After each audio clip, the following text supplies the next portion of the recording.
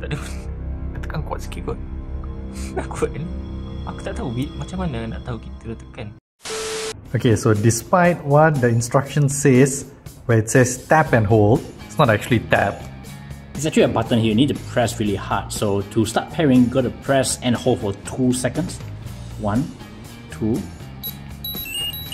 So you go to the Find My app, add other item. You start searching.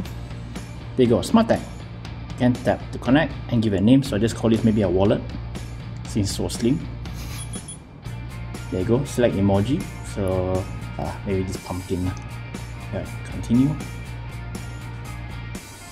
Yep, that's it. So you can actually, if you want to locate, you can play the sound. Tap on this.